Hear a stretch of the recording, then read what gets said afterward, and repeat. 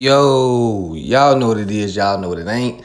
Damn, little Migo, you ain't even have enough time to recover from the slap from the disabled dude. And this is not a shot at the disabled community, man. But if you let a motherfucker slap you with a hand they can't even beat off with, you gotta reevaluate yourself in the mirror, little Migo.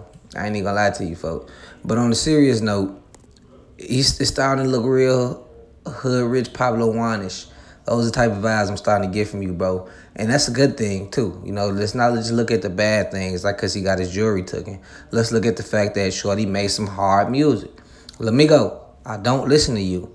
But I remember when you first started catching your wave, I did check you out, and I like how you was coming.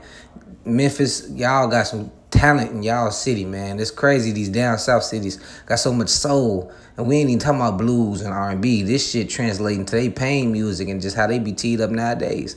But, like I said, now we got to focus on the bad part of that comparison. Because Hood Rich Pablo Juan was getting robbed so much he got dropped by his own label, man.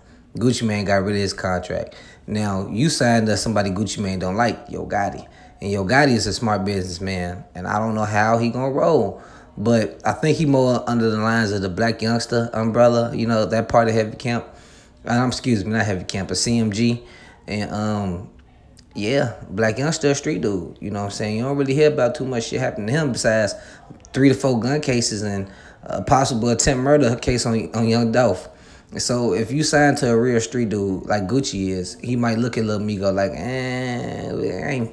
I can't rock with you, youngin. Let me not do the Memphis accent. I'm going to fuck it up and y'all going to hate me. Get in the comment section. Let me know what y'all think below. I'm gone.